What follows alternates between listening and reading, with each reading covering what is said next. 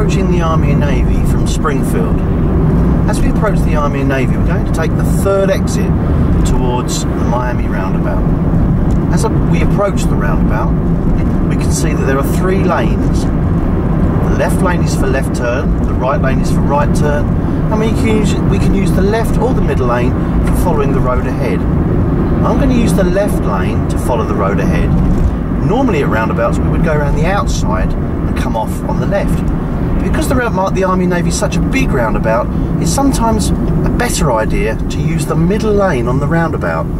That way we don't give the impression to exits in front of us that we're going to come off earlier than we actually intend to. So looking to my right, I take up a middle lane position on the roundabout, I pass Better Road, check my mirrors and signal to leave.